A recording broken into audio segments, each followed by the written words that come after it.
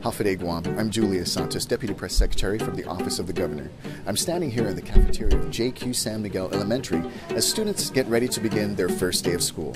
We'd like to congratulate the Department of Education on making the smooth transition from the summer back into the school year. This was no easy task, considering the island was just under condition of readiness 2 on the weekend before school was slated to start. We'd also like to thank the Government of Guam agencies and departments, the private sector businesses, and the families that came out to help in the Adopt a School program. When the island community comes together to support the schools, we demonstrate to the students the importance of education.